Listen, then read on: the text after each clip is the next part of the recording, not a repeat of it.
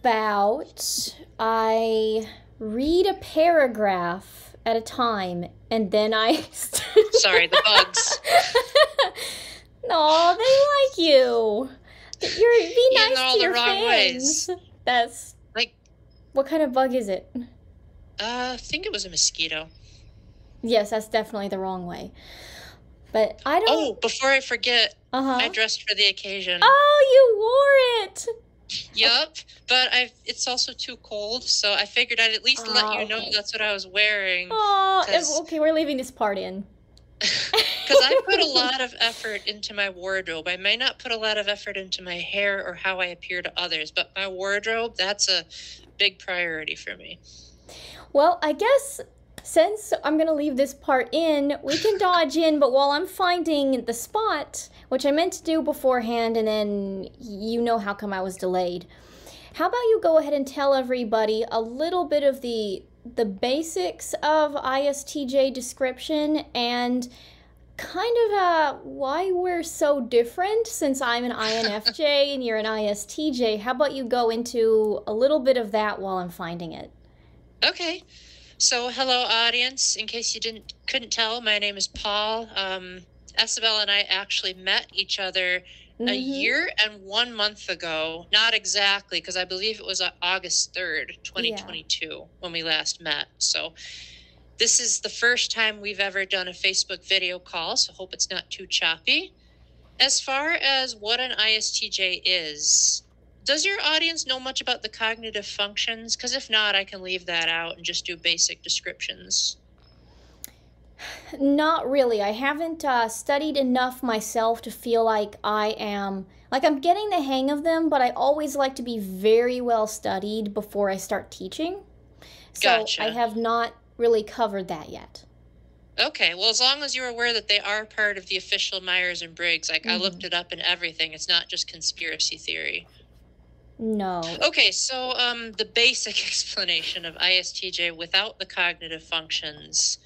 I would say what makes or breaks our type is our memory. Usually we have by far the best memory of all the types. The ISFJ comes pretty close, but I think the ISTJ ever so slightly edges it out because we're much more about facts and empirical data. So we focus a lot more on statistics, whereas the ISFJs are usually a bit more about harmony and inclusion. I mean, we try to be, but oftentimes we don't know how. Like, oftentimes for us, we have to ask people, hey, how are you doing? What can I do to help you? Whereas the ISFJ has more of a natural grasp at it. INFJs do too, but that's leaning into cognitive functions territory, so we'll get to that another day. I would say our biggest weakness as ISTJs is that we're not very innovative. We're not the types that like trying out new things very much. We're very much creatures of habit. And so if we're put into unfamiliar situations, usually the best way that we can get over that is by knowing the logistics ahead of time, which apparently all SJs are like that, but I think we're the worst of the SJs because we really want to make sure we're prepared and efficient and that nothing crazy is going to happen. Sounds good. Well, that's a pretty darn good rundown. And thank you. You're gonna see a lot in this description that I think you're just gonna be like, oh yes, this is true. I don't think there's much that you're going to disagree with, but I am very curious to hear you expand on why this is you being an ISTJ and why this description fits you so much. I think that's actually I'm an ENFP, so... That's right. I need to get this right. Let me get the ENFP description, right? You want to tell your audience the backstory behind how I officially figured out that I was an ISTJ, or do you want me to explain that? You are the guest on the channel, so why don't you go ahead?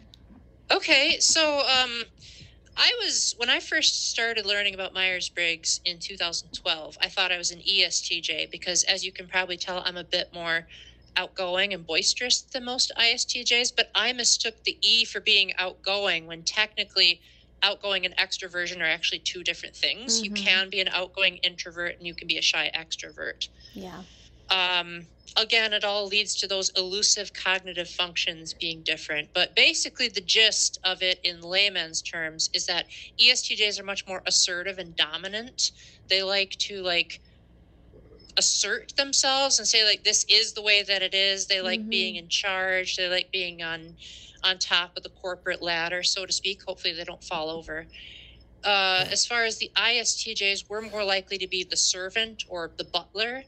We like to do more behind the scenes type of stuff. We do have the better memory than the ESTJs. They're so busy thinking about how things are effective, they often skip the necessary steps to get to the outcome. Whereas we're okay, first we do this, then we do that, then we do that. Whereas the ESTJs are just it's got to be done. No ifs, ands, or buts. And they're also much meaner than we are. We at least have some semblance of emotional depth, whereas they have basically none. So they're usually the ones that'll tear you apart. We might accidentally tear you apart, but then apologize later, whereas the ESTJ is going to say, I don't give a darn about your feelings. They're just subjective dopamine anyway. Or whatever the phrase is. I think you were explaining the ENFP, though. The ENFP reference? Yeah, you were explaining that, wasn't it? Oh, yeah. So, actually, I'm an ENFP, so I got tested by 2 different sources. Now, admittedly, none of them are 100% officially certified, but one of them took courses in Myers-Briggs certification, and the other is in the process of taking certification. So the first was on Kim's channel. It's literally just called Kim now. Very, very hard to find. I had to literally scroll through hundreds of comments just to find her name. And then Type with Mongolian Mindset was the second. They both use very different methods for typology, but both of them came to the realization that I was an ISTJ. There is one person on the internet, won't say any names, besides he's probably changed his name since that comment, who thought I was an ENFP because when Esabelle and I were going to go visit each other, I was showing off the side of me that's more idealistic, coming up with some jokes and realizations. But the ENFP and the ISTJ are actually, how do I word this?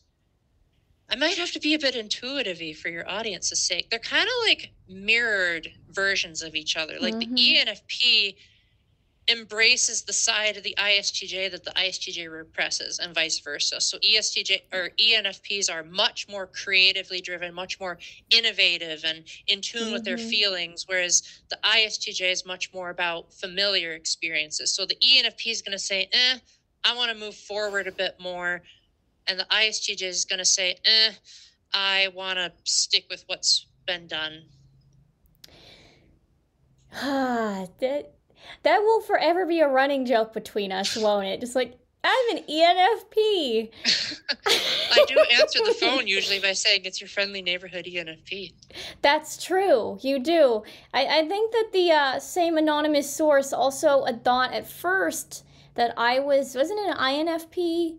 That it was assumed, but I think he finally came over to be oh yeah, you're an INFJ. Whereas with you, did he ever really come over to the ISTJ? He had an interview. I explained step by step how the functions worked. End of the interview, he said, I still think you're an ENFP. In that exact cadence, too. And yet no one in the comments was agreeing with him. They were all no way. You got to be insane if you think he's an ENFP. I'm in agreement, but I'm going to humor the side of you that still believes you're an ISTJ and read that description. All right. Well, we'll see how inaccurate it is. All right. So I'm going to go paragraph by paragraph, and just to let me know what does or does not fit or why things fit. Just expand in any way that you want upon whatever I'm saying. Hope I don't expand too much that I pop. You'll rip the shirt I bought you for your birthday. That would be me. Yes, audience. I'm wearing the shirt that she made for me for my birthday. Yes. But it's too cold, so we won't show that very much. Yes, my sister also did have a role in that. That's some of her artwork. I noticed. So, yes, I'm very, very impressed. All right. So, the inspector, ISTJ. already sounds like me, because I wanted to be a detective when I grew up. And most of the video games that I play involve some element of gathering the evidence and seeing like how it matches up with the testimony of the people talking. I love Ace Attorney. I love Master Detective Archives, Ghost Trick, Phantom Detective, Detective Pikachu, lots of detective games. So you're already off to a great start. It's already nailing it. That might just be me, though. I don't know if all ISTJs are detectives. They might think that it's too chaotic or out of control, but I really thought it sounded cool. Yeah, they could be very meticulous of the ones that I know, so we shall see how well it continues to go. Inspecting is the act of looking carefully and thoroughly at the products of an institution, the company's ledger, the farmer's produce, and the manufacturer's merchandise, the family's budget. And ISTJs, I'm already getting the wrong type. ISTJs take on the role with quiet dedication. These inspectors are earnest and attentive in their inspecting. To be certified as right and proper, all must go under their scrutiny, so that no irregularities or discrepancies are let go by. Most often reporting to higher authorities, inspectors tend to work behind the scenes, only rarely confronting others with their findings. Indeed, inspectors make their examinations without flourish or fanfare, and therefore the dedication they bring to their work can go unnoticed and unappreciated. Some of that wording is a bit intuitive-y, so I might need a bit of a simplified breakdown, because like looking at a product's name, like do they mean that in a business standpoint, or do they mean like we're very observant of if we get a different jar of peanut butter, we'll say, that's off-brand? I think pretty much the answer is yes. I mean, that is true, that like I can usually tell when I'm eating something off-brand.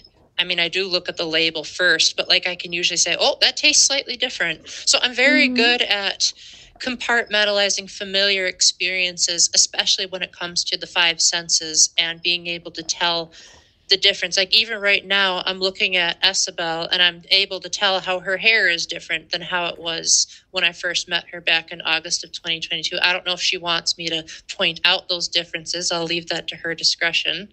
Well, I did straighten it because you already know the plumbing issue in the bathroom at present, so I was not able to wash my hair as expected. So yes, you are correct. It is straightened right now. I mean, if you hadn't washed your hair, I would have been totally okay with that, because I do like the brutal honesty, but it's your call, your channel. If you want to be presentable, go for it. Well, it wasn't washed. That's why I straightened it so it's less obvious. So if you say so. You can tell with wavy hair. At least I notice more. But I mean, I do appreciate the mutual brunette. That is really cool. Yes. Yes, we already did a hair comparison in person, as I recall. I think we did, actually. That was pretty cool. Yeah, we were like, oh, our hair is very similar in color.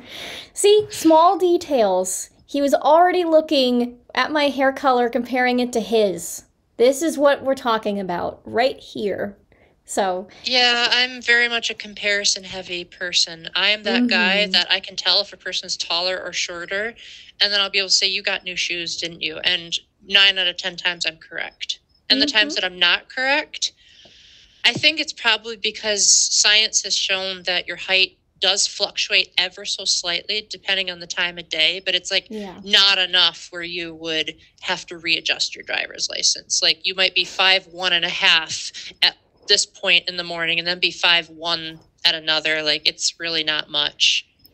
Yeah, I've heard, like, I don't quote me because I normally like to only quote stuff that I know factually, but since we're going on the fly, at least take it with a grain of salt. I've heard that you tend to be slightly taller whenever you first wake up in the morning, and then your spine kind of compresses whenever you're standing up throughout the day, so you shrink slightly. So I've heard that. I would believe it because there's this girl that comes into the gym who's about my height, maybe a little bit taller, But yet I never knew that she was actually as tall as me. I always thought she was shorter. So it must have been that she came in at a different time than usual. Or maybe I was wearing the wrong shoes. Maybe she was wearing different shoes. But I was just like, oh, this girl's actually about my height, give or take. Yeah, I'm not sure it's usually detectable to the human eye, but like that height difference between morning and evening. But I guess if any type would notice it, it would be the ISTJ. Yeah, that is true. ENFPs are typically pretty oblivious of their surroundings. So, unless I'm just a super observant one. All right, shall I continue the next, shall I continue? Unless you think I missed something in that description, because I'm sure I did with all that weird wording. It is up to you if you think if something like stands out to you, that's kind of what I'm interested in hearing. If something just strikes you as I want to explain this, or this is off. Okay, oh boy. Okay, so there's a lot of very intuitive talk in the next one. I am so sorry. I will try to pick around it. I will leave certain parts out because it does involve reading the whole book and getting the whole context. So I'm gonna boil it down. All right. Okay. Let's see. Like all the guardians, because the SJ types are called the guardian types. So for anyone watching who may not know, that's if you're wondering why I'm swatting, there's bugs out here. Not trying to swat away her words. That would be very rude of you. Just go leave it at the bugs. Let's see. Like all the guardians, they are concrete in communicating. Yeah. And cooperative in implementing goals. They are not so much. I just don't know what they mean by implementing goals. It means that whenever you're working towards something, they try to cooperate with other people as opposed to just pushing their will on others. Yeah, I would say that's pretty accurate. Even when I was chaperoning on mission trips and conferences, I would usually prefer to stupid bugs. I would usually prefer to relay the existing rules that was already established by the conference as opposed to making up my own. In fact, if the teenagers had a better suggestion than me, I'd say, okay, that sounds good. Might as well. It's not against the rules, so go for it. That sounds pretty accurate to you then. Yeah, I think so. Yeah, I'm usually that type that as I was walking out of work today, I saw a moving company that was trying to get some furniture into a building. And I said, hey, would you guys like some help? They eventually ended up saying no. But I believe ISTJs are the type that they like to call themselves the enthusiastic servant, where we want to help people. It's just for us, it's more so about tangible realities as opposed to the more touchy-feely emotional stuff that the ISFJs would. Not saying I can't do that, but I'm going to want to implement some kind of practical, do something about it type of method as opposed to, there, you're going to be fine. Yeah. I've definitely noticed that in our conversations. You're more solution-oriented than simply staying as the listening ear or the empathy. I mean, I try to be, but if I'm being honest with myself, it's hard. I very much want to, rip the nail out of the forehead, if you've seen that comic strip. I have not, but I know enough just based upon context to know what that means. Well, it was technically written as a satire of the difference between men and women, but I think it applies in Myers-Briggs between the thinking and the feeling types, because most men are thinking types and most women are feeling types. So I think it goes well enough. Well, I guess I should continue. Otherwise, we'll talk about ripping nails out of our heads the rest of the time. So for anyone watching who may be wondering how come we're getting on so many tangents, this is how we talk. It's just however we want to talk, we will just say anything we want. So I mean, my type has a side to us that likes to jump to random ideas. which is probably also why I get ENFP. But when it comes to the workforce, we're actually very focused and very driven toward doing the job according to protocol. So it's pretty hard for us to get distracted. And if we are, we usually have a mental clock of like, okay, break time's over, time to get back to it. Well, I think break time is over. We should get back to reading, because I just know, like, we could talk a long time about basically nothing. Whenever we're actually talking about something, I'm like, okay, we have to keep this on track, or we will get nowhere. Well, this will be like 3 hours. I know us. All right, let us continue. Like all the, oh, I already read that. They are interested in learning about commerce, are preoccupied with morality, and work well with material. And the look on your face is saying something to me. What is it? I don't know what commerce is. Commerce? Maybe I should look up a technical definition, but from my understanding of commerce is just like buying and trading in kind of the business world. Yeah, no, that's not me at all. I'm pretty terrible at that kind of stuff. Yeah.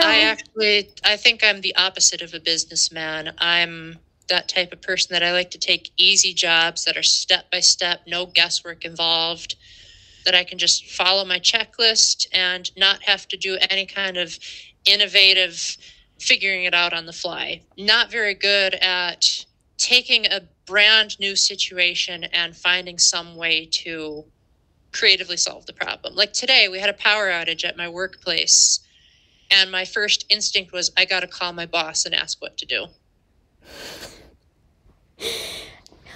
Yeah, that's definitely where you and I differ. Is like I do like scheduled and having some idea what's going on. However, I tend to like embracing things that are new, and I tend to like learning new things so much. So that's definitely where you and I are differing in that respect. Interesting. Yeah.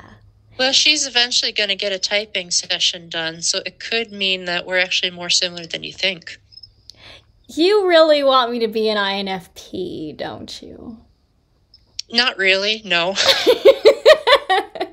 My experience with INFPs has been mostly negative, so I'm hoping that you're not, for the sake of my sanity. Well, thank you that you don't... But if you are, then you'll be a trendsetter. I thought I was already a trendsetter as an INFJ, so... And you can be a trendsetter as an INFP as well. I still think that I am an INFJ. I do know that my persona online can look a little INFP, which I think is where so many people think that I am that type.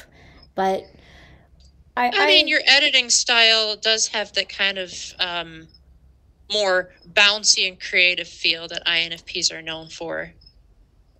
And also, like, sometimes you make comparisons. Like, for example, when you said that's a lot of change in one of your videos, you showed pennies raining down. INFJs would be a lot more abstract than that. But also, it's not fair to judge someone's type off of how they edit their videos, because the nature of a YouTube video means that you're going to have to change some elements of yourself to make it presentable. Like, if I just spoke in a monotone, boring voice all the time, my videos, well... my videos would probably be flops. Yeah, that's the thing is I know I'm going off of a lot of channels and took inspiration from a lot of channels that I know are very well liked. And so I'm trying to interject that feeling into my channel because of, I know people tend to like it whenever it looks a certain way aesthetically and a certain way creatively. So I do enjoy being creative, and I've learned to enjoy the process of editing just for what it is, because I really do like having that skill. However, it started out more as a way of pleasing other people and being like, what do the viewers want? I want to give that to them. And the creativity was simply a means to an end for achieving what it is that the viewers might want to see from me. So it was more driven by people's feelings and possibly their desires for viewing material as opposed to just me being creative. It's kind of gotten to that point of like, I just enjoy it. But yeah, it started out very much just about other people and their feelings, not my own. Well, that's a bit of a nuanced discussion that is going to take a while for me to explain. So I think we should probably just move on. Yeah, we should. This is about you, not me. All right, let's see. They tend to be fatalistic, pessimistic, and stoical as they guard the gateways and look to yesterday. Can you care to Google Translate that a bit? Fatalistic is just what happens is what happens. They don't get very philosophical about it. It just is what it is. Yeah, to an extent. I don't think I'm perfectly capable of seeing things as they are because I already mentioned I'm a very comparison-heavy person. Mm-hmm. I notice differences from the past to the present very easily. But I would say that I don't typically like to look deeper into things unless if it's comparing it to something in the past. Like I might say, oh, that reminds me of a scene in a video game I like. But I'm not going to try to look into something that's more on the speculation, more philosophical stuff, like a what if or a what if this gives us the answer to mankind? Like, yeah, no, that's giving me a headache just thinking about it. Stoic. I don't think I'm as stoic as most ISTJs, but I know like my typical manner of speaking is usually kind of, it can be a bit plain. Mm-hmm. I know that when I'm excited about something, that definitely shows. But even like if you compare me to actual ENFPs, my excitement is relatively muted in comparison to them, where they're like much more exuberant than I am. Okay. Like I actually did a video on my channel where I showed my reaction to when Banjo and Kazooie got into Super Smash Bros. Ultimate, because Banjo Kazooie was like my I know intuitives would say dream. I'll just go with it. Most of you watching are intuitives. That was like my dream come true. I was like so excited. I was like running through the house, screaming and jumping in joy. But then in that video, I also showed how I usually respond to things, which is, oh, yeah, that's pretty cool. If you actually go on Miss Peggle's YouTube channel, you'll see a reaction that she and I just did. And like she's like, oh my gosh, this is cool. And I'm like, oh, wow, yeah, that's pretty great. So like my emotional expression is much more in here than it is out there. I could believe it. Although I have seen you more emotional like whenever we met. So I've seen a little bit of that, the more emotional side, but not all the time. And definitely not whenever we first met. It took you a while to kind of warm up. I mean, I'll take your word for it. I feel like I was already warmed up by the fact that I was like spinning you around. Insert clip of that vlog into here, because I'm pretty sure you're going to be editing parts of this. Oh, whenever I said we first met, I meant like back in 2020 whenever we met online. Oh, and we were first starting to talk. I see. Yeah. Yeah, I think that was because I'm like that with everyone. So It's not really a you thing, not really an INFJ thing. It was just I wanted to make sure I knew what I was getting into, because a person's persona can be very different from their what they present on YouTube. Like, I'm sure my persona is not exactly how I present it on YouTube, although I try to pretend it is, because I have a series of videos called Just Paulism, which is what it says on the side of the shirt. Where I try to be as authentic as possible. So hopefully if you like this enough, you'll see a lot more of it on my YouTube channel. Is fatalistic the only one that was not making sense to you? You said one more adjective. It was...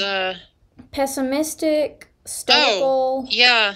Yeah, pessimistic. Actually, I think I'm pretty optimistic, but I would say I'm pessimistic when it comes to the future and speculation. I am that type of person that I usually don't see any way that what's about to come is going to have any kind of redemption unless if we really work hard at making it happen. Like, I'm very worried about the kids right now. Like, I'm very worried that they will end up having their brains filled with a whole bunch of garbage, and they'll be much more postmodernistic and all that politically incorrect stuff that you don't want on this channel. And then I'm also afraid that like game prices will just keep getting worse because the cost of everything is going up, and that the cost of living will increase. And as we get older, we develop more bodily problems. I think I'm on a pretty good track as far as my health goes because I see my doctor regularly, and if I ever get into a better financial situation, I do plan on hiring a personal trainer to make sure that I can maintain an adequate weight going into 40s and beyond, because that's when your metabolism changes. But overall, yeah, not too hopeful for our future. Yeah, to be fair, a lot of the things that you mentioned are things I'm like, about to. So I can't blame you there. Let's see, what about stoical? You're familiar with... I think I already mentioned that earlier, where I said that sometimes I can be a bit bland in my delivery of my lines. Okay, then I guess you have that pretty much covered. Let's see. I haven't been telling you the whys of everything, though. Hopefully my in-depth explanations of my personal experience will like fill that void, as the intuitives would say. I mean, I'm around mostly intuitive types in my life, so I'm starting to learn how to speak your language. Yes, we've infiltrated him. Oh, it's mission accomplished. Well, you still have a ways to go. You're not an ENFP yet. We're working on you, though. Okay. We will flip your function stack. Anyway, let's see. They base their self-image on being dependable, beneficent, I think I'm saying that right, and respectable. Often concerned about things, they trust authority, yearn for belonging, seek security, prize gratitude, and aspire to executive position. Definitely not the aspire to executive position. I'm perfectly content with being the servant. I don't think I'd make a very good boss in the slightest. Let me think. How the heck did they word that? I think deep down inside, I do like gratitude. I don't always word it like I'm constantly seeking it, because that'll make me sound like I'm boastful, because I like to be humble. But I do admit that one of my biggest flaws is that I tend to not give myself enough credit for my triumphs. I'm usually the type of person where I downplay my accomplishments a lot because I think, oh, it's no big deal. Like, even like big milestones on YouTube, like one of my videos has over 15,000 views. And yet usually my response to everyone that says it's good is, you think this trash is worthy of watching? No, Paul, don't do that to yourself. You know, some of your viewers are going to be watching this too, and they're going to be shouting you down in the comments section just hearing you say that.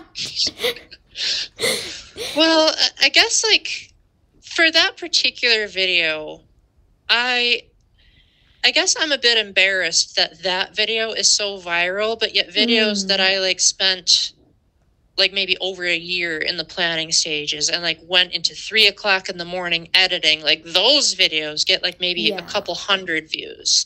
And it's like, why not say all that praise to those videos where I'm actually pouring love and dedication? That one video, I just plopped open the camera and just started rolling. Like, anyone can do that. My mom can do that. She hardly knows how to work a computer. So why compliment someone for amateurish results when you can compliment someone for actually achieving something that actually takes skill and effort? Yes, okay. I'm gonna rant with you there because that's happened to me where I put so much effort into a video and then it gets barely any notice and then I just kind of slap one together and it gets so much attention and I'm like, why? The internet and meme culture, I think, is the honest answer. I mean, the last video that I did, I was very busy working on your projects as well as some other projects, and I just had to slap that video together about reacting to, and I'd been wanting to react to that one clip, and it got, I think it's up to like 550 views, and it's been a little over a week, which is insanely high. Normally it's like 100 or 200 by this time, and I'm like, that was like the shortest video I've done on record, and that got so many views. If I had to take a guess as to why it's popular, it's when you're talking about mind control and your channel is all about psychological facts, not psychological conspiracy, people are like, okay, I want to know how to mind control the people in my life. That sounds really cool. I'm a little worried about what I've pandered to whenever you put it that way. What have I done? What have I released upon the world? But I do actually, that was a concern I had getting into psychology. I'm like, I'm teaching people some manipulation tactics. But then I have to consider that those do exist and manipulators already know about them, even on an intuitive level. And the people who don't know about them need to know about them. That's why I don't want to go into business, because most of business involves a lot of manipulation tactics, not being honest, not having integrity with your product. Like, if you really think your product is good, you should be able to say with confidence, this is what my product is. If you have to lie about it and withhold the nastier elements, I mean, that's how you market, but that's also like very inauthentic and dishonest. Well, I guess I do and don't agree with that statement. I definitely see that there's a lot of businesses that do that and a lot of executives and salesmen who do that. That definitely exists, and unfortunately it is rampant. But as far as business just being business, it doesn't have to be that way. It puts you ahead in some ways, but it doesn't, you don't have to play it that way. You just won't get ahead as fast. Because I'm into business. But I don't do it that way. Well, if you watched the latest Nintendo Direct, you didn't hear Nintendo saying, hey, by the way, let me give you the exact example I'm referring to, so I'm not being vague. They announced a game called F-099, which is like an old game from the 90s that they made like so that 99 people at once can play it, because it was originally only one player. And it said you need an online subscription service in order to do it. Now, if they were being honest, they would say, hey, you need to pay $20 a year for a service that can barely run online games. But they didn't. They didn't say that. They said it's free for people that have this service. That's why I think marketing is dishonest, because it glosses over the messier elements. It doesn't tell the truth about the product. It expects you to say, ooh, F-Zero. It's the first new F-Zero game in 20 years. I'm going to get it. Who cares if your online is terrible? I'm just going to get it. And then they find out the hard way, realize Nintendo doesn't offer refunds, and they get scammed. That's why I don't like advertising. That's why I don't... I don't hate people, because my religion doesn't allow me to do that, but I hate the tactics they use. Yeah, again, for me, it's not that I'm blaming business. I'm blaming dishonest business for practices like that. Like, I don't mind doing advertising and using advertising on like my social media to get out about my channel, but then this person shall remain anonymous, but I know someone who is also a YouTuber who goes to services that allow you to pay people to watch and pay people to leave good comments and to like. And I'm like, I am all for, like, I don't mind paying for ads to run online, but the people who pick that video and decide to watch it, it always has to be authentic for me. It cannot be someone who's being paid to watch it and leave a comment. Every comment on my channel, not been paid for, and I also try not to prompt people and like push people. I want everything to be authentic.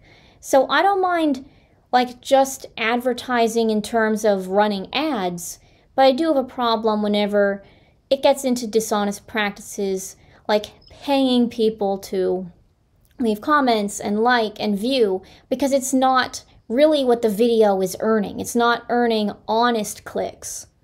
So that is kind of the difference between my advertising strategy, which is just I will pay to run ads, but I will not pay to have people leave false reviews. Essentially, good comments on a video are basically false reviews if they're being paid to leave them.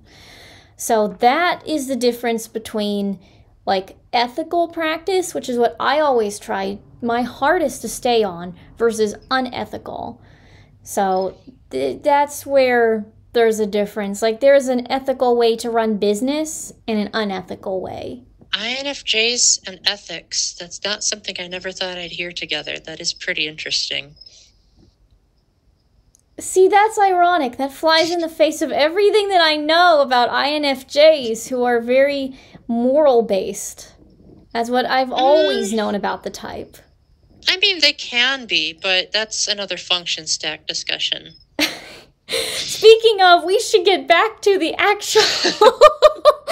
Well, I figure this is giving your audience context as to why I believe what I believe. That it's not just, oh, because I'm this type. It like actually ties into my life and my decisions and research and objective truth. It's and not the bug in my thing. eyebrow. It's not a bad thing, but I know we could stay on this topic an hour and pick it apart. I'm like, yeah. My computer won't last forever. People's attention spans will not last forever. That's why I have a battery saver. And I charged my phone before we talked, so just in case you wanted to talk longer, I got juice for it. Good deal. Let's see. Intellectually, they are prone to practice logistics far more than tactics, diplomacy, and especially strategy. Yep. I have been told that I'm pretty intellectually challenged, so I'm not too good at games like chess or battle simulators, which I know like a lot of INTJs and ENTPs are good at because they have very high intuition. I don't. That's not to say I don't play any strategy games. Like I do play Fire Emblem, but that's because they have what's called the combat forecast window. Where you're about to initiate a battle, it'll say you have this much percentage of hitting, you're going to do this much damage, this is your percentage of critical rate, this is how much health the enemy will have afterwards. So it's very direct. You're not doing any guesswork there. The only guesswork you're doing is percentages, which percentages are pretty basic calculations. Whereas something like trying to think 5 moves in advance, like what my brother does, no, not really. No. I could definitely see you having logistics as your strongest, since you always like to have everything cut, dried, and calculated. Yep. Especially when I was going to visit you, I wanted to know, admittedly I didn't learn all of the answers, but I wanted to know, like, okay, the length of the trip, give or take what the hotel is going to be like, what is going to be a rough agenda, how long is the trip going to be. So I did want to know all of that. I didn't just want to say, oh, hey, I'm just going to blindly take a trip to where you live. Like, I wanted to fine-tune the details so that I wasn't, like, shocked or caught off guard by a whole lot of stuff. And the times that I was caught off guard, she noticed. And she was like, oh, Paul, I'll try to, like, accommodate for you so that you're not totally uncomfortable. See, I actually do agree with you, even as an INFJ. I kind of like to know, have a little bit of structure and a little bit of, like, knowing things ahead of time. Like, I'm going to be taking my first plane trip in less than 2 weeks now to California for the Feast of Tabernacles, and I'm like, okay, I want as many details ahead of time as I can get, but part of that is just I know that my extroverted sensing is so frickin' bad, and You used a function talk, so the red light of that use functions is going off. Extroverted sensing is... Do you want to explain just that one, since I referenced it? I can try. So the Myers-Briggs types that use extroverted sensing tend to pay more attention to their surroundings and what is happening in the present moment, as opposed to the types that use what's called introverted sensing, where they pay more attention to the past and what has happened. Mm-hmm. So her type, having very low extroverted sensing, is going to have a hard time being aware of the present moment, instead being very future driven and oftentimes like being startled by whatever's right in front of their face. Wait a minute, did I actually ever look like that whenever we were in person? Did I startle like that? Are you imitating me? I was imitating more of like what INTJs do, because they're a piece of work. INFJs have their moments. They're just more graceful about it because they're feeling types. So they're a bit more concerned about how their startledness is going to reflect on others. Whereas INTJs, they're just going to express their feelings no matter what people think. I absolutely do startle that way sometimes. So I was like, did I do that around you? Is that me? No, well, to be clear, we didn't really give you a whole bunch of opportunities to be startled, except for the time when I tried to put my hand in front of your eye when you mentioned that little weakness of yours. And you, like, slapped my hand out of the way like it was a bumblebee. It may as well have been. And he tried to kill me, by the way. Yes, I did. Maliciously, yes. Might I add. Yes, we went under a waterfall, and he purposely held my tube in the lazy river under that waterfall. I'm like, the water falling on my head. What's going on? How come I'm not passed out by now? I should be gone from the waterfall by now. No, he was holding my tube in place. He tried to kill me. I guess you could say, I'm holding you back from your potential. I'm gonna keep reading. Like this, I'm gonna keep reading. There are a great many inspectors. They make up perhaps as much as 10% of the general population. They are characterized by decisiveness in practical affairs, are the guardians of institutions, and if only one adjective could be selected, super dependable, a term used by Myers, would best describe them. Whether at work or at home, ISTJs are nothing if not reliable, particularly when it comes to inspecting the people and things in their jurisdiction. Quietly seeing to it that uniform quality of product is maintained and that those around them uphold certain standards of attitude and conduct.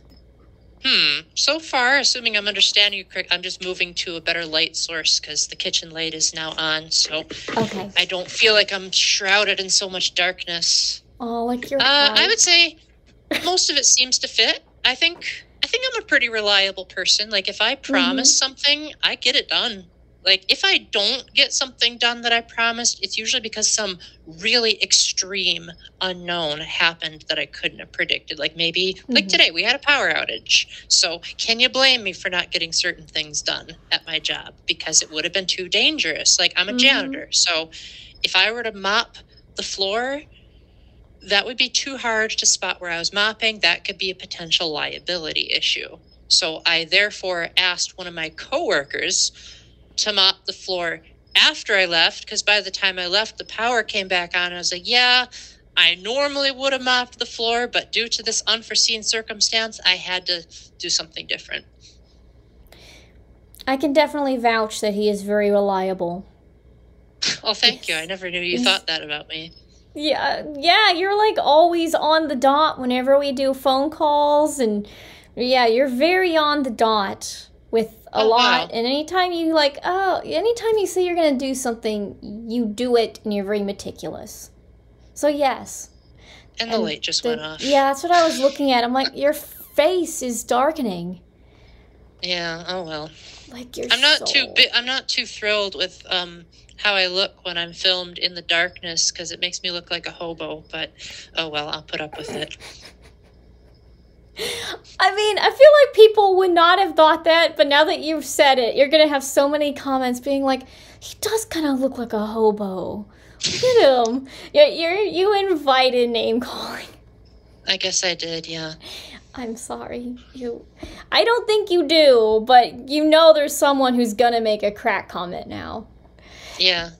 Oh well. I don't have to read all of them, I guess. Shall I move on? Are you done expanding upon it, or? If you think I've expanded on it enough, I mean, I don't know how much your audience knows about my type. Well, I guess that's kind of what we're doing here, is just making sure that they do know your type. I suppose. I mean, basically, whatever you want them to know, go ahead and say it. So, you let me know whenever you're done.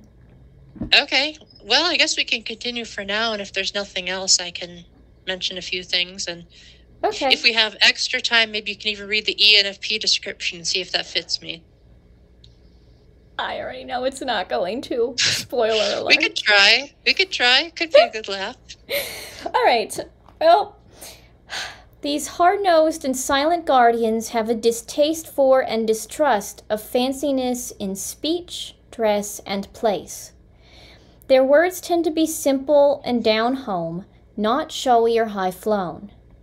Their clothes are often homespun and conservative rather than the latest fashion. And their home and work environments are usually neat, orderly, plain, rather than up-to-date or luxurious. Were you going to say something?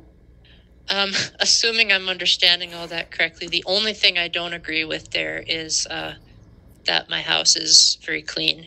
My room has been called a hurricane by people that have seen it. But it's organized to me because I know where everything is, and if it were to be anywhere else, I would freak out because I'd be like, no, that's supposed to be to the left of my computer. Why is it to the right? Because now I'm not going to know where it is. So everything has its place. Everything is very meticulously set, even if by objective feng shui standards, it's not. I guess yeah. Again, I think I understood you correctly. We're very simplistic people in our talk. We don't use a lot of metaphors, and when we do, it's usually for the butt of a joke. I do tend to mostly wear T-shirts that have to do with my interests, but I want them to be functional and get the job done over being presentable. So a lot of times I will wear what's the most comfortable and practical, even if it's totally inappropriate for the situation. I've gotten better at it, but when I was a kid, I would be that guy that when it was time to go to church, I'd be dressed in sweatshirts and a T-shirt, and my mom would be, "What do you think you're doing there?" And I'd be like, "Dressing for the weather." And she's like, no, you're supposed to dress respectful for church. And I'm like, hey, man, I gotta wear all that stuffy stuff. Give me a break. I picture you as someone who likes to skip out on ties whenever you dress up. Yeah, because they can choke you too easily. Men have larger Adam's apples than women, so there's that aspect of it. I also just don't see the point. Like, why wear a tie? What's the practical usage of it besides possibly strangling someone that you want to scare information out of? Not that I would condone that. That was the first thing that came into my mind of what could a tie actually be used for? Why do men wear it? There's literally no purpose. At least with the tuxedo, it's got like pockets on the inside where they could put more stuff. Pants, dress pants, they have, the belt clips where they could put their keychains. They got the pockets, they got the back pockets. Not the most practical thing because most men like sit on their wallets and then the wallets fall in the toilet, so not ideal.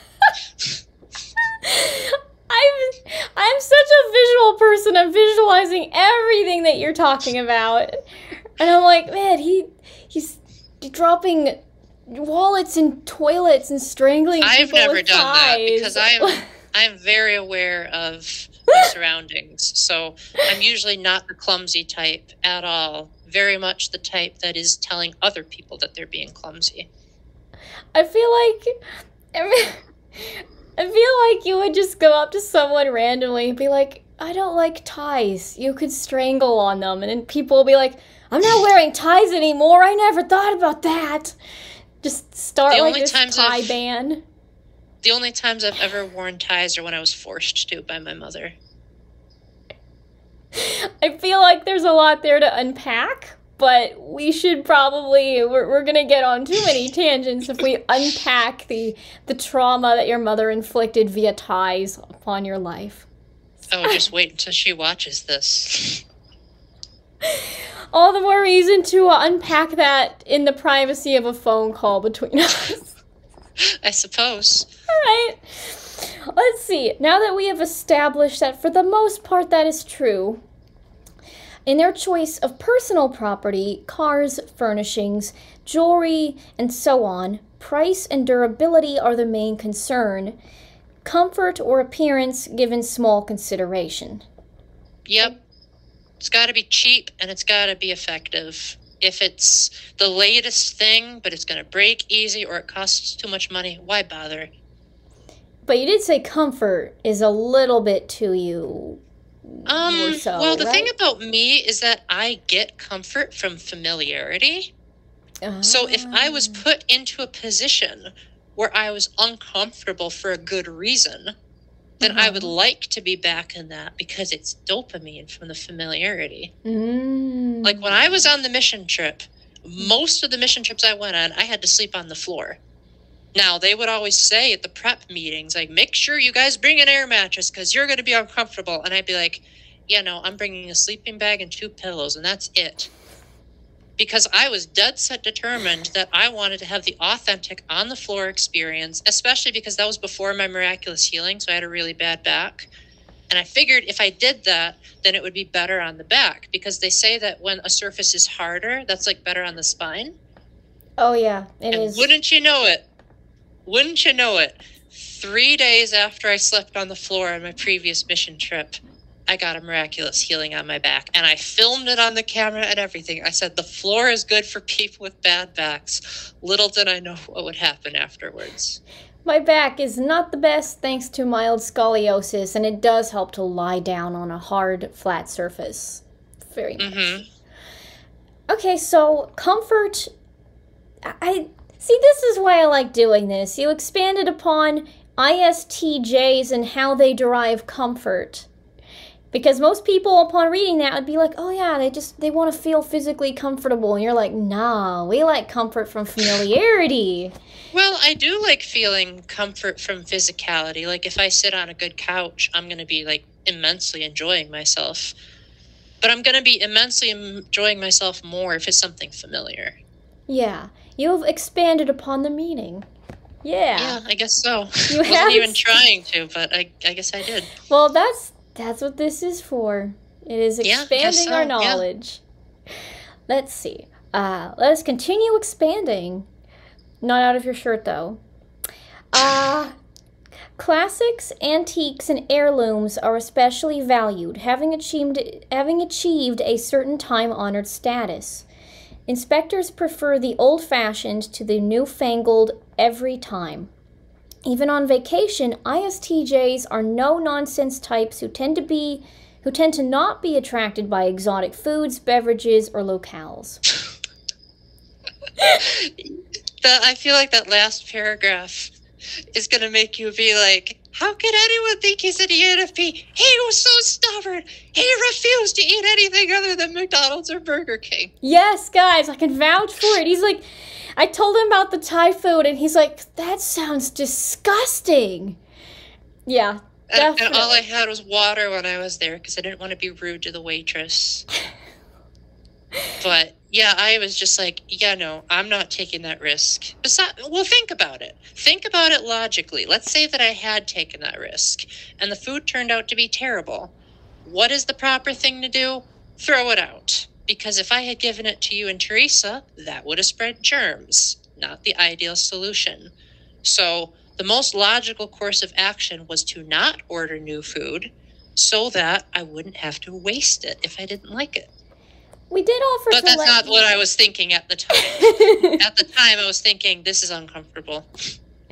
But We did offer to let you try some of our food, which wouldn't have wasted but maybe a spoonful. You know I'm going to challenge you from here. Like, yeah, I'm going to challenge you at points just to get info out of you, so just be prepared. But that wouldn't have wasted food, except for maybe like a little bit. That's, you know...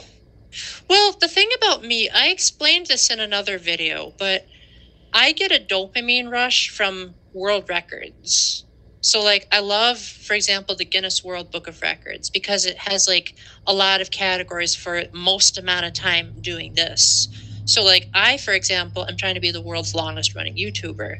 So that's why it's important to me to have a steady flow of videos so that I can break that record, so that I can have that familiarity, so that I can say, guess what, guys? I was on YouTube longer than anyone else. I got that record. I was able to be familiar. I'll be the last one standing by the time YouTube is shut down. Like, I want that dopamine from the familiarity. There was also the stanza I had where I went to every single meeting at my youth group when I was a teenager. I wanted that dopamine of I was able to have that familiarity for so long, and I had the record. I guess to a certain extent, I do have some kind of desire for dominance, but it's not the same as like the more extroverted types. Mine is more so dominance in terms of the whole world as opposed to my immediate opponents. Like, I want to be the best at whatever it is that I'm good at. But if it's something I'm not good at, then I'm totally okay with saying, not even worth trying. So, yeah, that part about executive position is somewhat true in kind of an interesting sense, I guess. Well, I guess if you consider hobbies executive, then yeah, but if my boss were to say, hey, Paul, you want to take over as manager? I'd be like, no, thanks. Give me a promotion where I just work longer at my current job, but don't promote me to anything else than what I'm already doing. I have asked her if I could do office work a few times, but she said, like, no, I don't think that's within your skill set. And after reflecting on it, I'm like, yeah, she's right. I'm pretty bad at office jobs. I can just barely do the job for her as it is. So I'm surprised she hasn't fired me by now. Oh, don't say that. We're not gonna go down that very sad rabbit hole at the moment. We're gonna keep moving and keep discovering. If you were anyone else, I would have said you were joking, but I actually think you're being serious, and that's kind of hilarious. What? You're like, oh, I can't believe I'm not fired by now. Like, that's sad. Don't say that about your work. Because I know you have a certain standard, and I don't always meet it. So I want to make sure that I'm, like, being the best. Yeah, that's true. But don't downplay yourself, Paul. All right. That makes me sad. If you say so. She hardly ever calls me by my name, so you know I hit her. Yes, you did. All right, let us keep discovering what's going on in your head. Well, what's going on in my head is there's what's called a brain, and there's a bunch of, like, wires and blood flowing through the brain, and, you know, there's also a lot of neurons as well, and those neurons are what govern every other part of the body being able to function as well or lack thereof.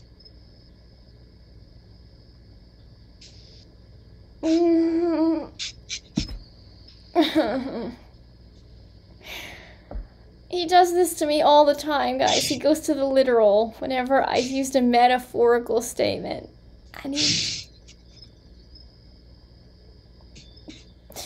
There's a part of my soul that like screams and starts cringing whenever he does this. Now you just gotta make a Horcrux out of it. Oh, okay. While not outgoing like the ESTJs, ISTJs are likely to be involved in community service organizations that continue traditional values to the young, such as Sunday school, Little League, or Boy and Girl Scouts, in preserving the national heritage. Along with all the guardians, the inspectors find value in ceremonies and rituals, weddings, birthdays, and anniversaries, for example, although they tend to be shy if the occasion becomes too large or too public.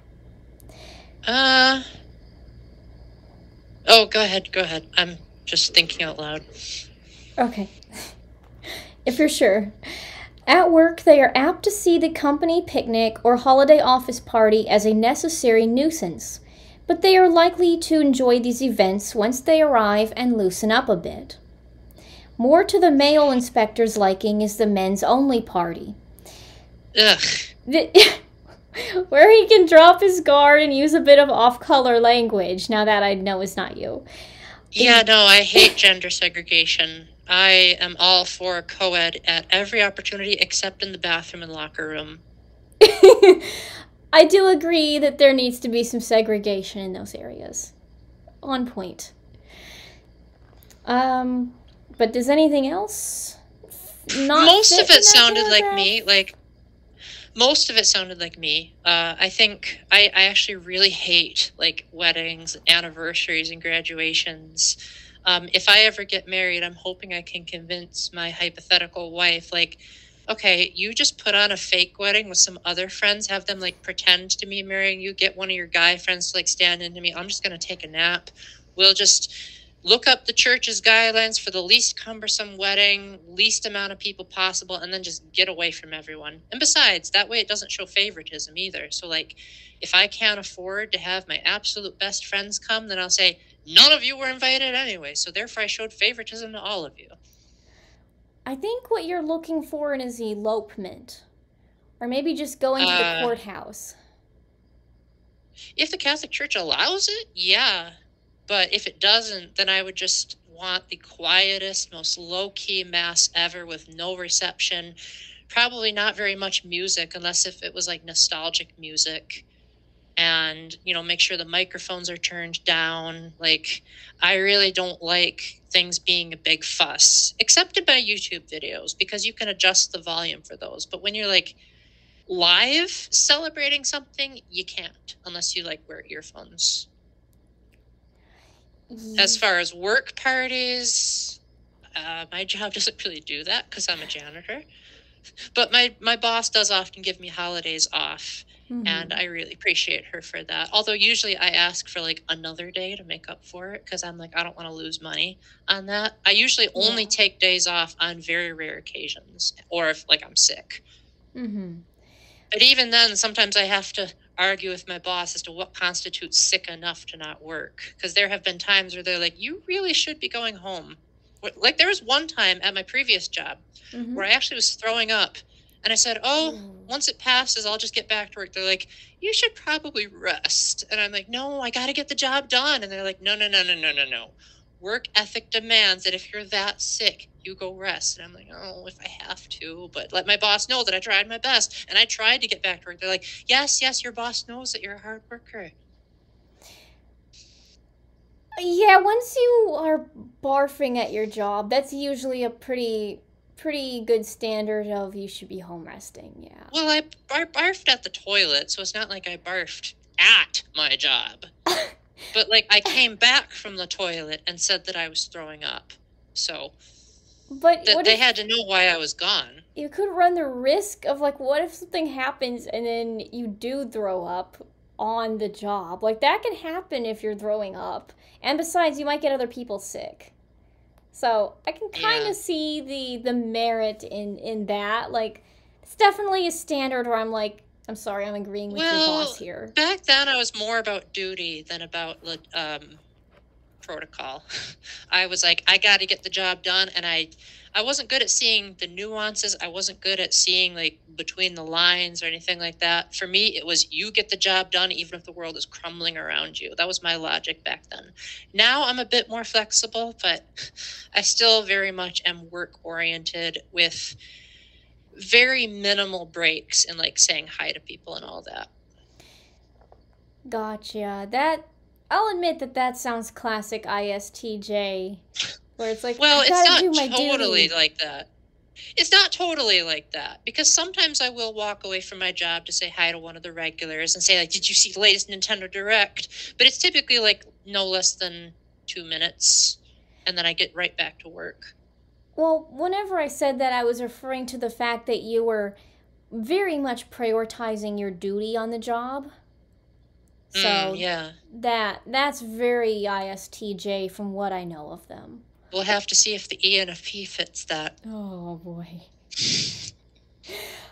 All right. Shall I continue with this opposite type of yours? Unless you want to jump into ENFP, sure, go for it. Let's do this first, since this is what the main video is about. Let's see.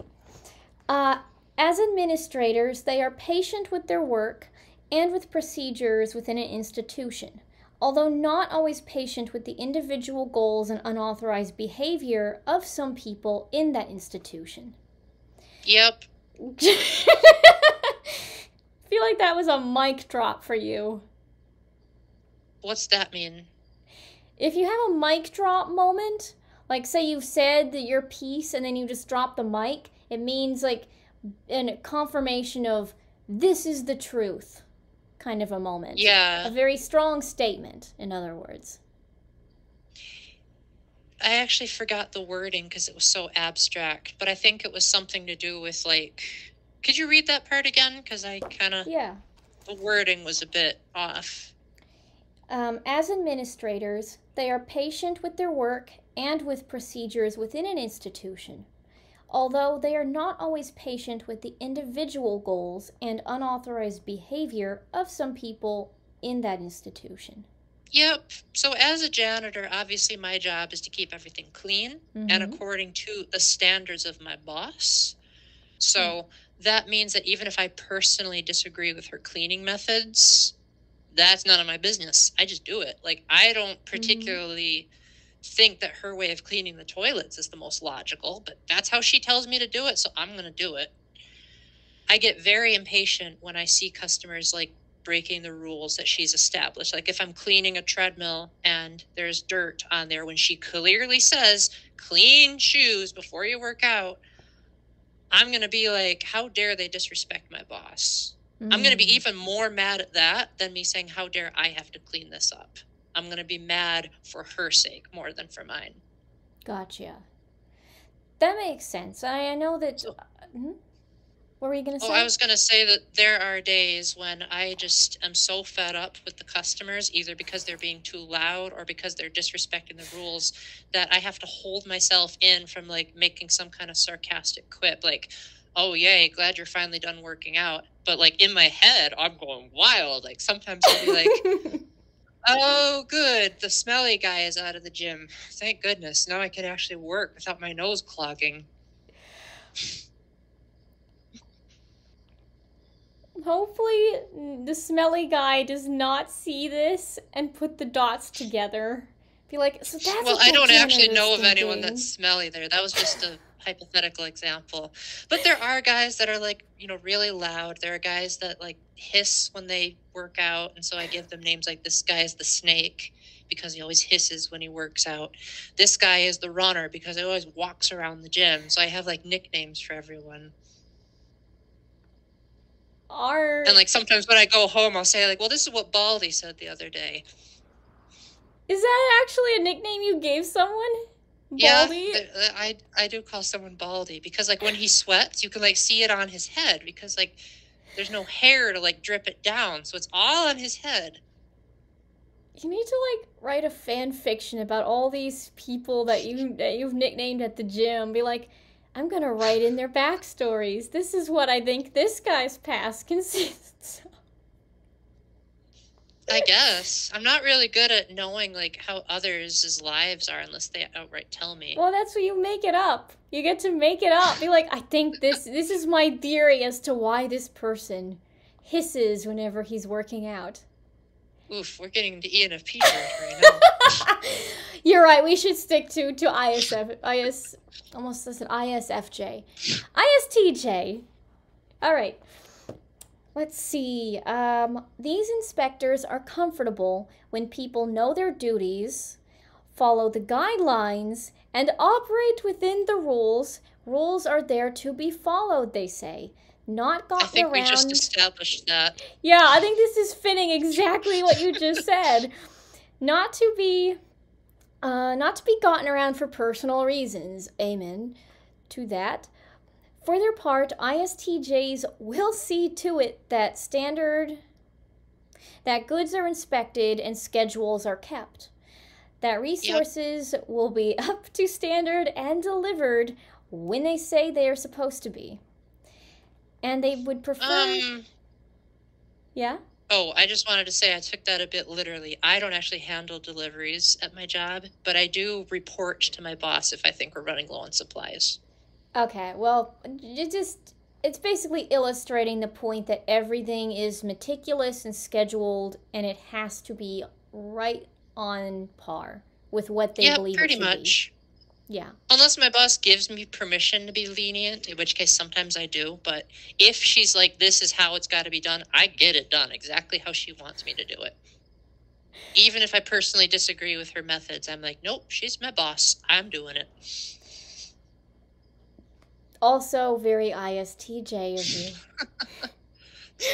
I'm not even trying that hard to be my type. Yet you're seeing all these patterns.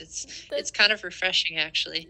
That's because, you got the type for a reason. You could say, oh, yeah, she's putting me in the box, but I'm like, but you got this type because it fits you. So it's going to come out naturally.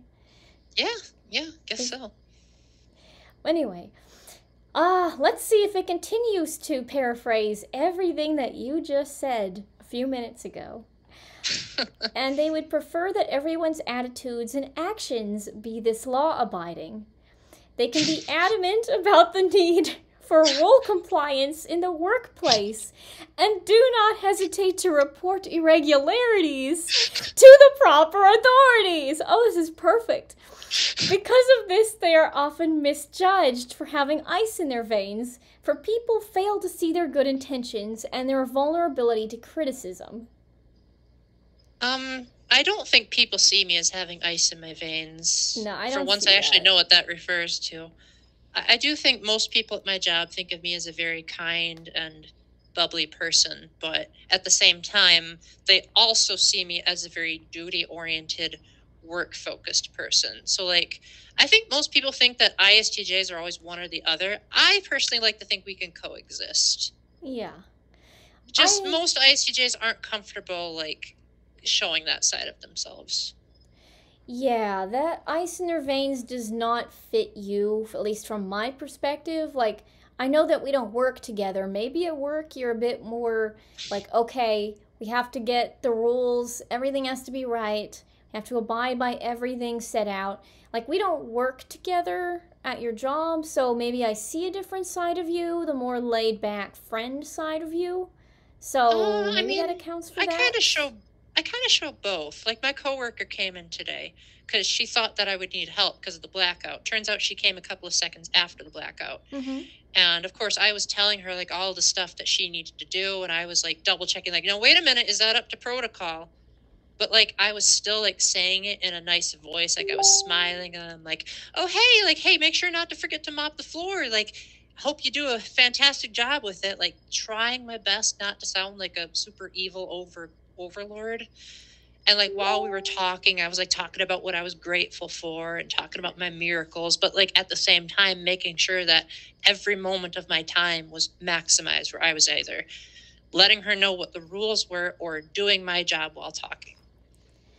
Gotcha. Their interest in thoroughness, detail, legality, standard procedures, oh, this is perfect, an orderly flow of material leads this type to a number of occupations.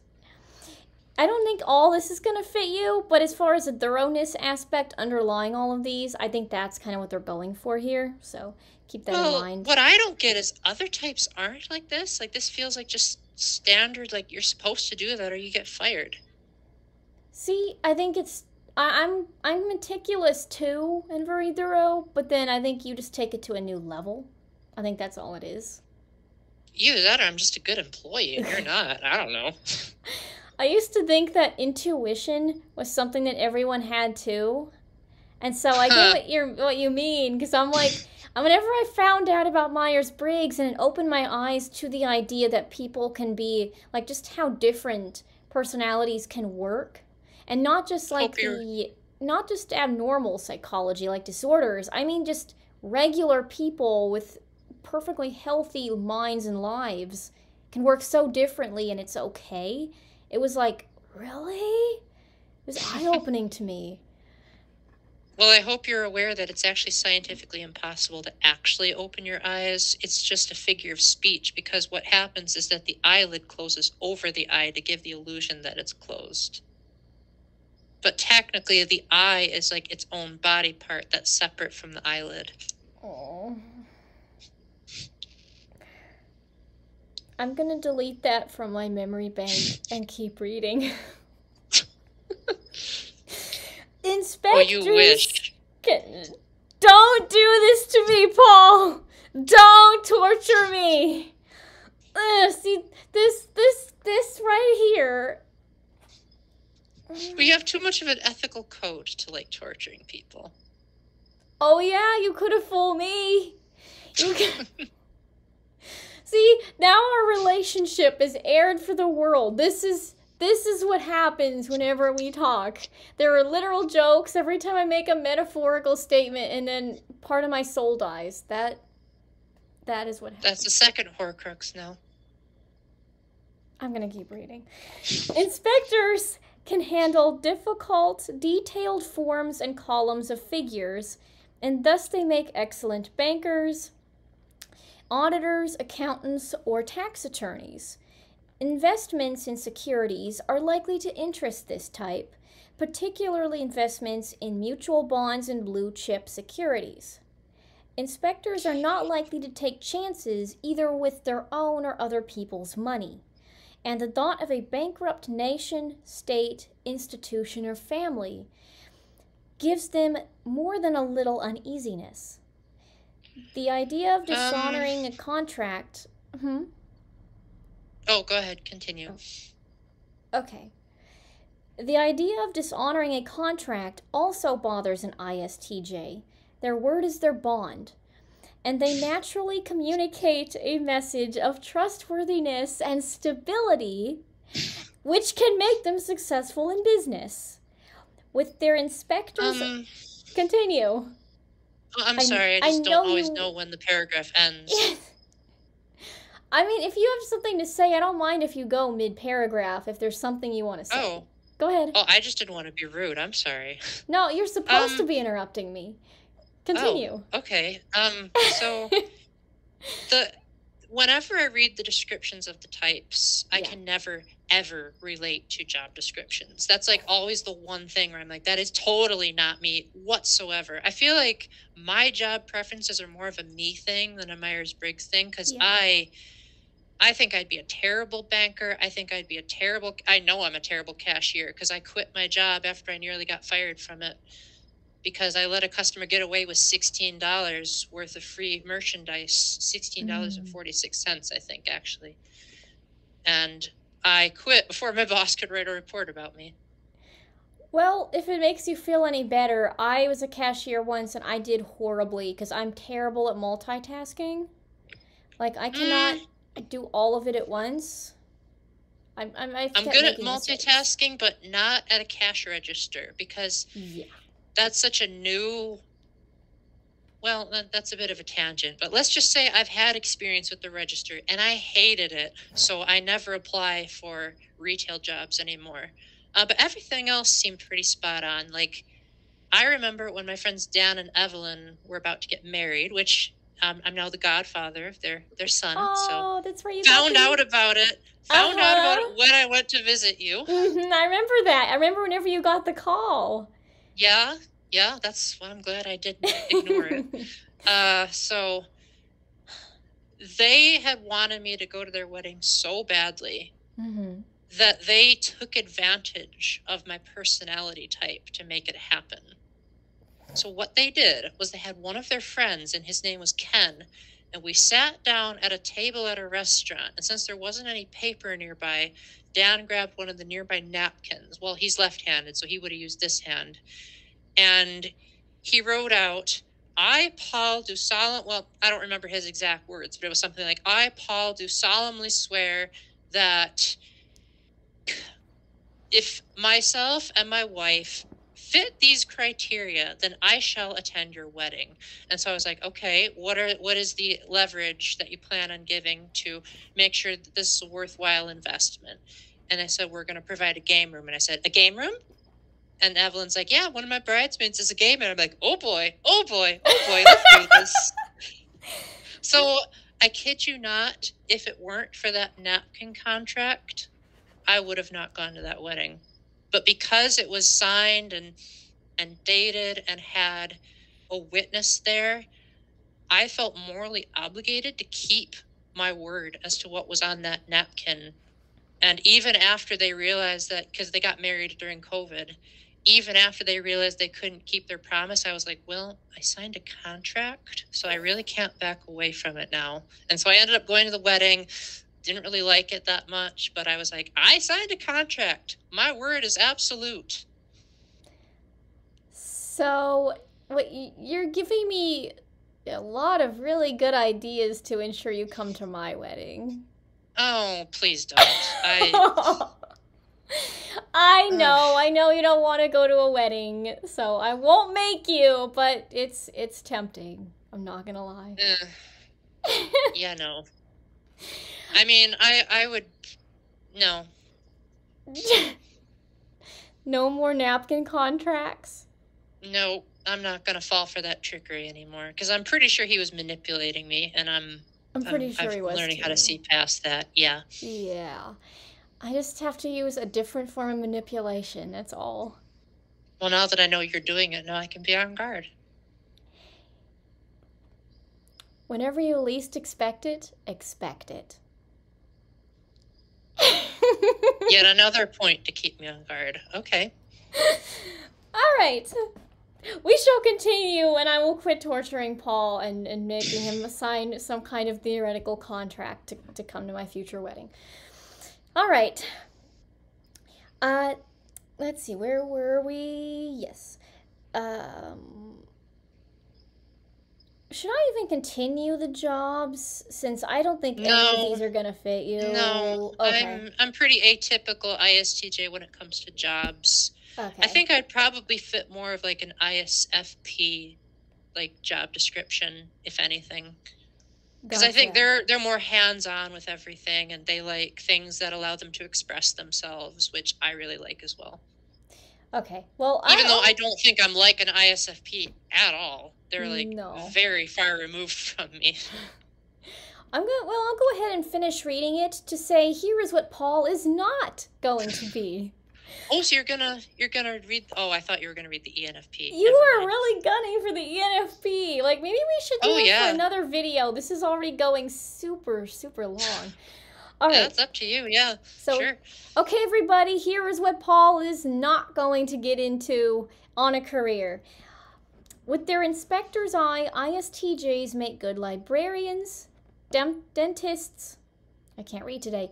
Dentists, optometrists, legal secretaries, and law researchers.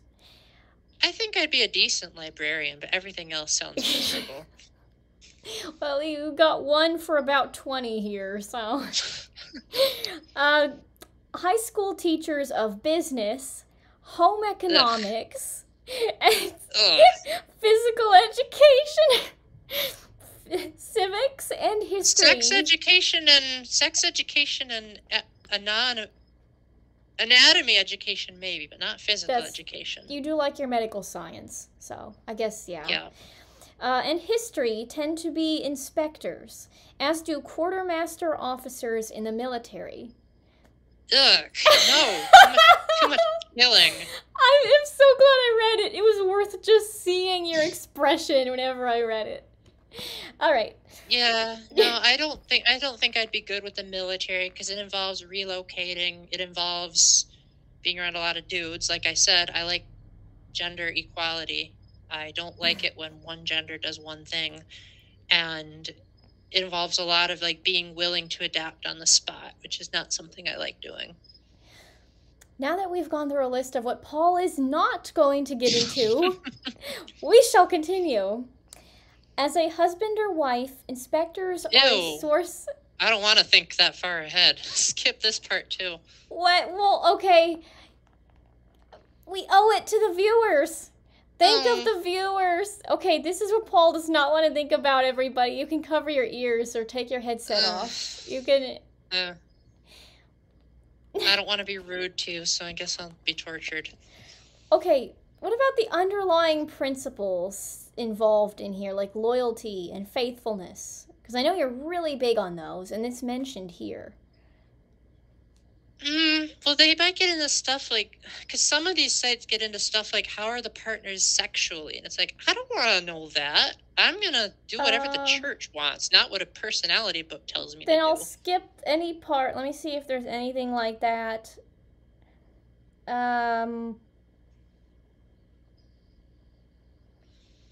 There's nothing directly. It says about sensuality, but I mean, that's still not... I still kind of want to read it for the viewers, and you don't have to say anything. Because, you know, I want everyone to have the full description.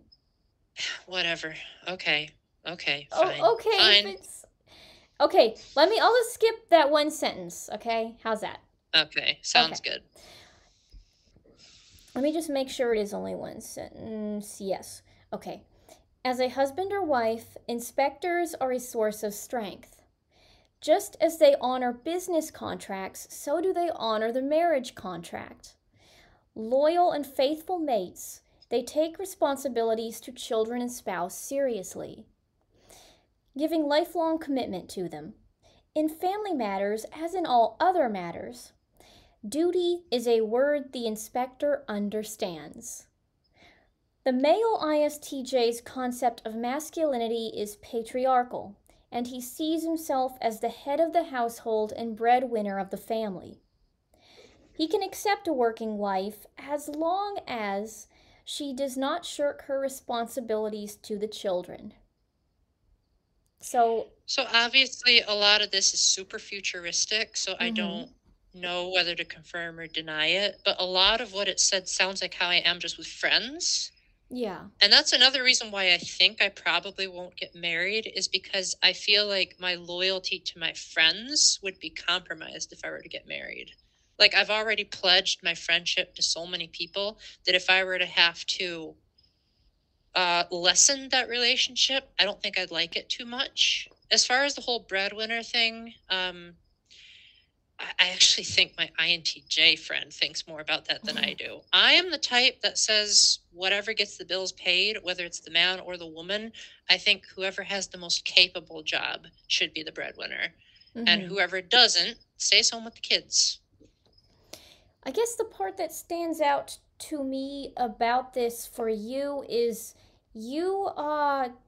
I know that you have emphasized, even in my own dating life, how you really want to make sure that a man that I am dating is loyal to me, is faithful, is not going to cheat on me. Like, you have emphasized that so hard to me. And so that's kind of why I wanted to read that, is because you have a very high emphasis in relationships to loyalty and faithfulness.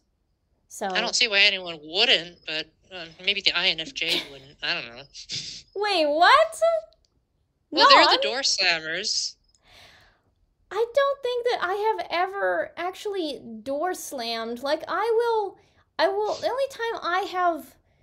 only one that I can think of whom I have actually, like, door slammed was that one guy who was threatening to turn my subscriber base against me because I would not have a relationship with him. Well, that makes sense. There are INFJs out there, and I know some who, if like a relationship doesn't work out, they will cut off all contact with that person because they're like, my future is of being a married, well, in this case, woman.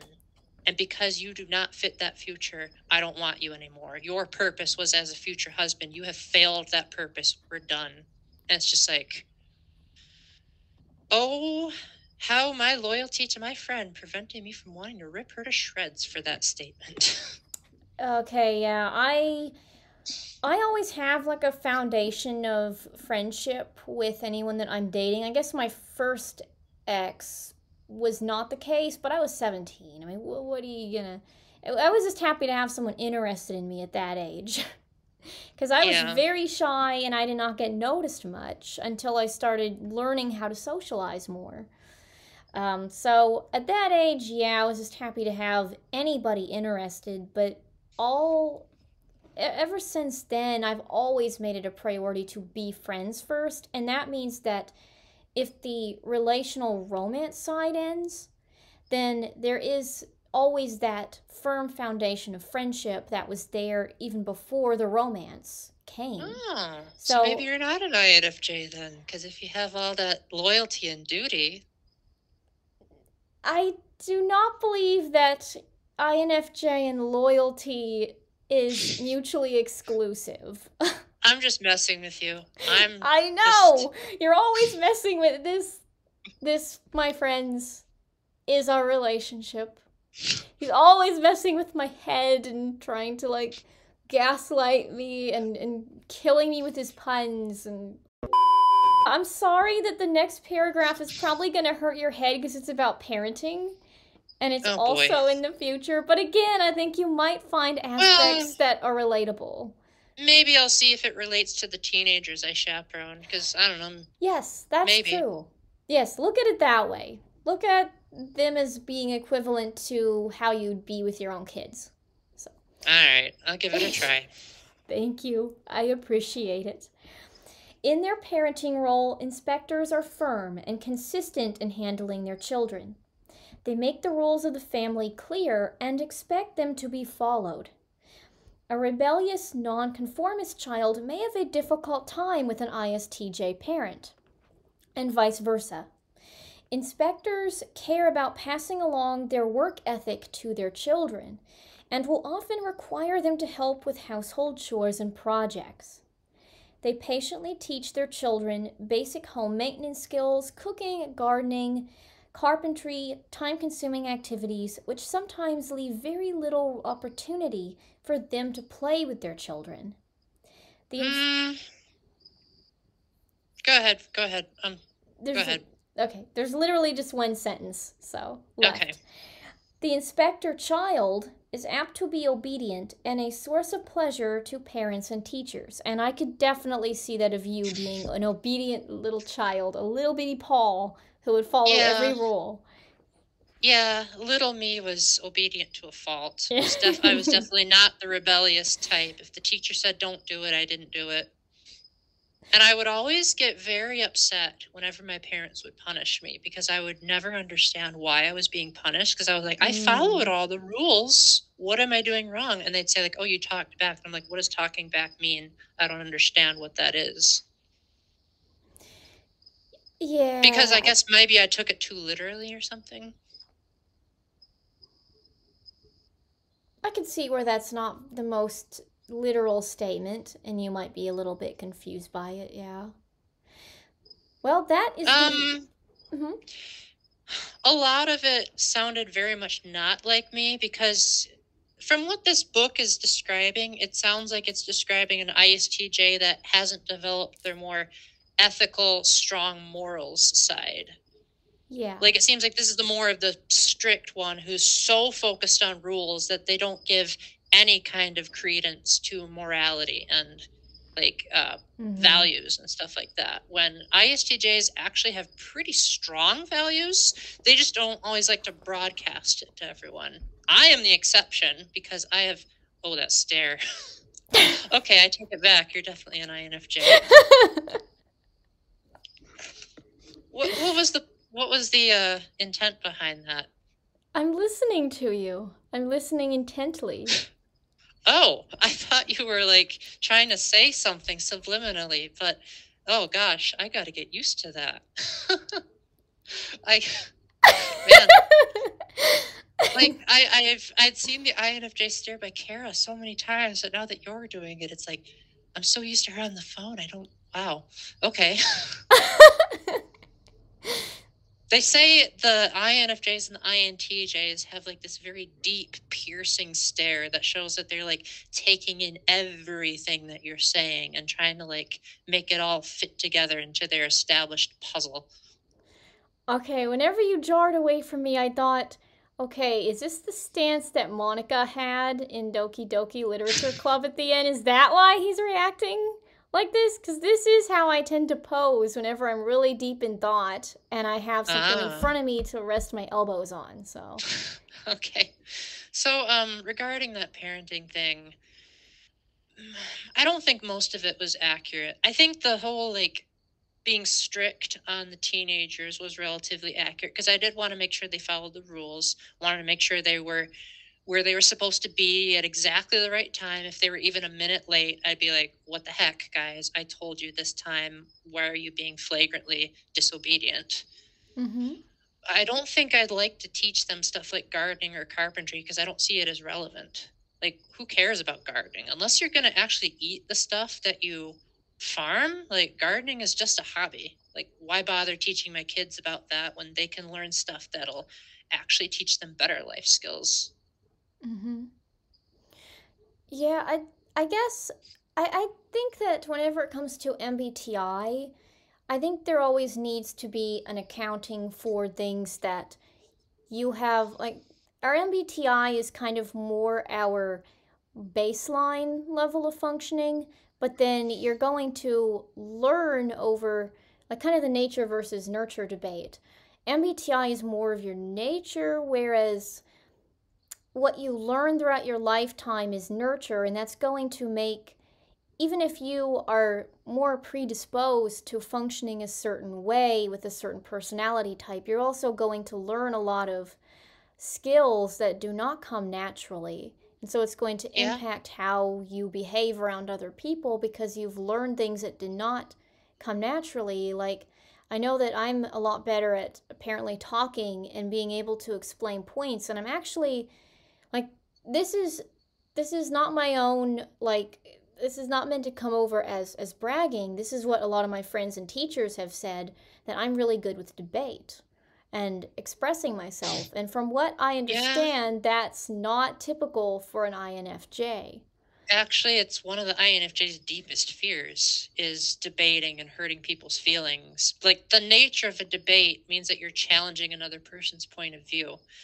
INFJs and ISFJs are probably the types that hate it the most, especially because they're extra flashing red light. We can't say that. You could do it without mentioning any flashing red lights. Well, let's just say that those types of all the types are probably the least able or willing to, like, really be assertive in terms of these are the rules, this is the truth, this is how it's got to be. It also means they're the least likely to be, like, efficient and structured and time, like, good with time management. They're the types that are usually very moment by moment, or in the case of the INFJ, thinking so hard about the future but not knowing how to get to that future. Yeah. I I guess it's very atypical then to say that I enjoy debating. I think it's Yeah. fun to make points and to be able to articulate them. It is a very it's a very intriguing mental challenge for me to be able to make strong points and support them. So that is, I guess, very unusual. And that's something that I've developed. Actually, I always kind of enjoyed it, I think, but as far as the ability to do it well, did not come until, I think it was middle school whenever I won my first debate in my literature class, but then I've only gotten better as time went on at expressing myself. So there is something to be said about, like, I think that this is you from what I know about you, but I definitely see that you are far more empathetic and in tune with people than a normal ISTJ because you've developed that skill. You've If you say developed so. you've developed that skill. And I know that that's not, like, typical. Like, you did point out that not all of this fit you. They're a bit more you mentioned, I think you said earlier that this description does not take into account an ISTJ who cares about other people's feelings and who considers that as No, I didn't say that. I said it doesn't take into account an ISTJ who has morals. Morals, because okay. it's the there are certain types in Myers-Briggs that are more about harmony. The Mm-hmm. ISTJ is not one of them. We are the types that value hard work, responsibility, getting things done. People's Yeah. feelings are typically more of an afterthought. Mm-hmm. I personally don't really agree with that approach, but I Yeah. think that's mainly because I'm Catholic and it's like my duty to follow through with what Jesus says. So there's that duty again. That's true. Whenever your duty is to have these elements of compassion and kindness and gentleness, then I guess you would lean more toward, hey, this is a type of duty in and of itself Yep. to be kind to people. And if I'm being kind to people in a way that is not explicitly explained in the Bible, then it's usually for some ridiculously selfish reason where I say, like, oh, hey, I want to talk about the direct. This person's a gamer. I'm just going to go do it. I usually don't think, oh, is that going to bother this person? I think it later, and then I'm like, oh, I'm so sorry. But in the moment, I'm just like overcome by my excitement. Well, I feel like there was something else I was gonna say to that. Uh What, you want to know about the direct? well, I was gonna say about the personality type, but I think it does.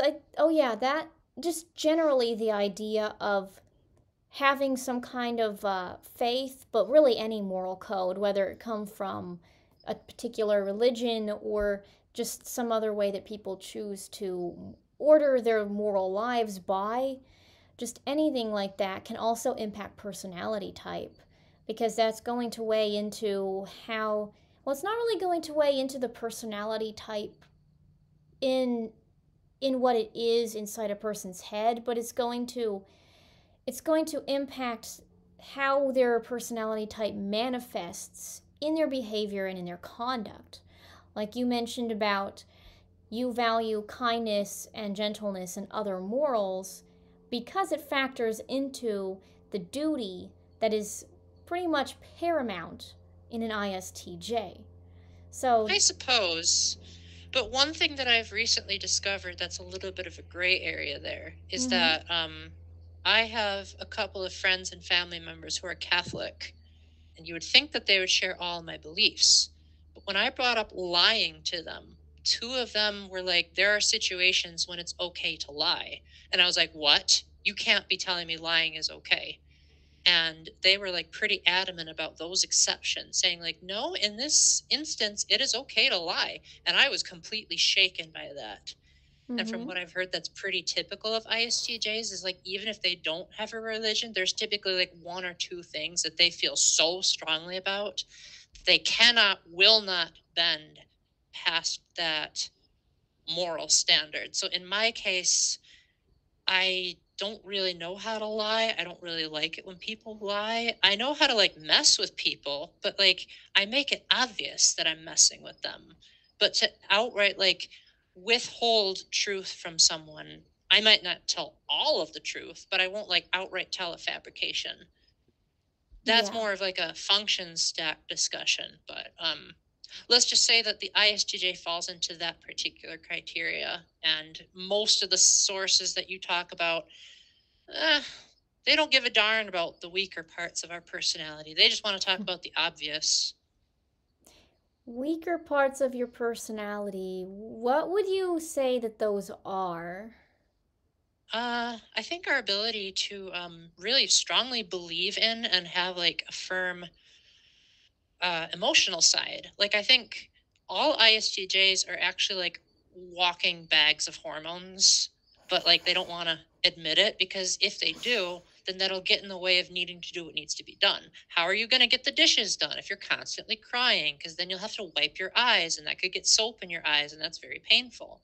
How are you supposed to get your job done if you're constantly yelling at everyone? Why would you want to get angry then? So ISTJs see emotions as obstacles in the way of productivity. So, therefore, the Yeah. best way to be emotional is to find the time and the place to do it. But Mm-hmm. then you also have to make sure that the person hearing your emotions is not going to take them the wrong way and misinterpret them. So then there's all of this I guess you could say an analytical side where we think, okay, this person is just going to tell us what to do. So no thanks. That's not what emotions are about. Gotcha. We also have a very silly and goofy side, which again, Function Stack talks about that, but the book doesn't. We have a side of us that loves our humor. We can be the life of the party. We can get everyone like doubling over backwards with our jokes. Not everyone likes our jokes because they're often like super literal and like taking popular sayings and making them like literally what they mean. But we do love our humor. We do love making people laugh, and we occasionally can have really surprising ideas. We just don't always like to implement them because that means our comfort and our familiarity is being violated. But usually when I like suppress those ideas, people will literally say like, "What the heck, Paul? This is genius." In fact, I'll give you an example on my YouTube channel. When I wrote my made the video talking about the novel trilogy that I had written, so many people are like, "Why didn't you get this published? This is incredible." And I was like, "Are you kidding me? The sentence structure was awful. The grammar was terrible. There were so many plot holes." Like I was critiquing it so much. And I was like, it just doesn't make sense to get it published. So I guess maybe that's another reason why it's a side of the ISTJ and not the main focus, is because we're so overly critical that when we do have these creative ENFP outbursts, we don't want to do it because we see all of the problems and we see how it's not comfortable. It offers too much brand new, offers too much novelty, and that makes us uneasy. Yeah, and back on the note of ENFP, we should probably wait until another time because, I mean, we've just gone through the ISTJ and we've been at this, it's 8:30 now, so 2 hours. This is going to be officially the longest video on my channel. That could help your watch hours. That's true, it will. That's true, but it's going to be a lot of editing too. Especially if they come from my channel. Yeah. By the way, after we... No, I stand corrected. My audience is very selective about what they watch. I had someone literally comment today, like, "Paul, I haven't had time to watch through your whole video, so I'm just going to make a general comment about your demeanor, and then I'll watch it later." So that should tell you something. Well, I guess we should go ahead and at least end the recording session now, but I hope that everyone out there watching learned a lot about ISTJs, in particular Paul, which he is only one representative of the ISTJ breed, but I hope that it was informative to at least hear a little bit of inside information from him. Do you have anything? I'm pretty sure inside information would be pretty disgusting because I'm sure my stomach acid still has the remnants of my dinner. Do you hate me, Paul? You must hate me. No, I don't hate you. But at the same time, like, you set yourself up for that one so clearly. I couldn't miss that opportunity. I need to learn to be aware of everything that I say. I almost used a metaphorical statement there, and then I'm like, no, don't say it. He's gonna clamp onto it, and then it's gonna be again another mess. This is the way he ends our phone calls too. Like he just starts going, he's like, "Oh, it's about to be over. Let's just hit her hard with all these puns and these literal statements." Well, actually, I usually don't do a whole lot of literal puns around people that I don't know. So I guess that's a sign that I really trust you a lot. Well, that's good. I am glad to hear that. I guess what it means is a positive thing, even if it kind of shrivels my soul. And you have no hair. It's blending all with the black. Does it feel like I have hair now? That's better. Anyway, do you have any closing remarks? On the topic of ISTJ and MBTI in general. Yeah, I'm actually an ENFP. You're completely out of whack. To be continued, guys. The debate will rage on in another episode. And then if it turns out I'm not an ENFP, then I'll be an ISFJ, because those are like the two that I get the most. Which is weird, because they're so different. Okay, guys. I guess we're gonna sign off before my computer does it for me. Bye, everyone. See ya. Bye.